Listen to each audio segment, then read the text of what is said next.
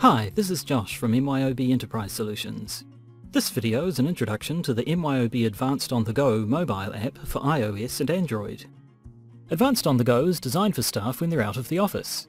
After connecting to an MYOB Advanced instance using your normal login details, the app offers a range of sections for performing simple tasks when you're on the go.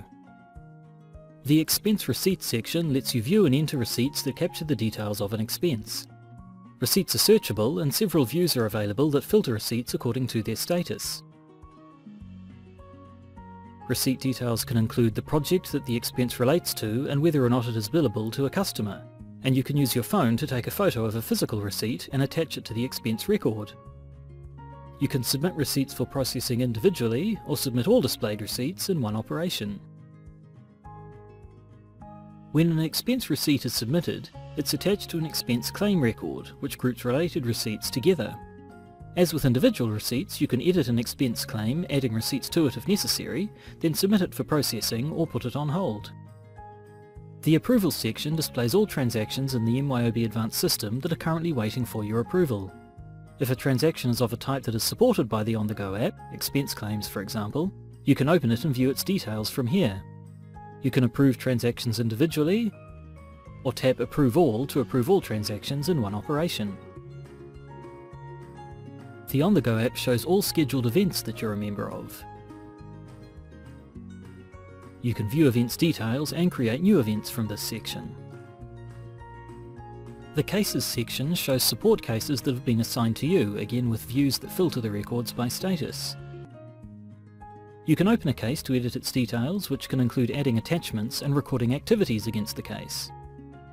A wide range of activities can be recorded against a case, with all details of each activity available for editing.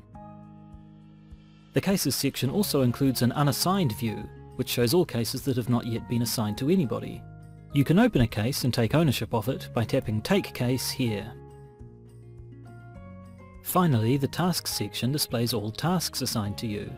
Tasks are similar to events but apply only to you. You can add and edit tasks and mark them as complete by tapping here.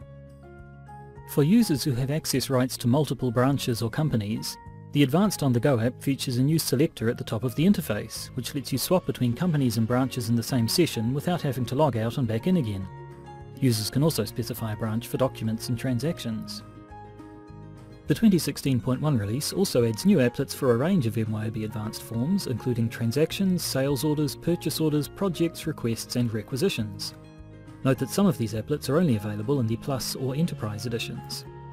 The new applets give access to all of the details that you'd normally have access to when viewing the related forms in the MYOB Advanced web interface.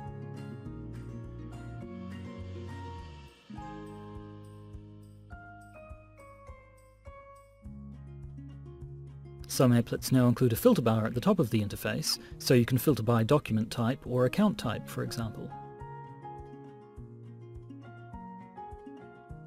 And that concludes our look at the 2016.1 updates to the MYOB Advanced OnTheGo mobile app. Thanks for watching.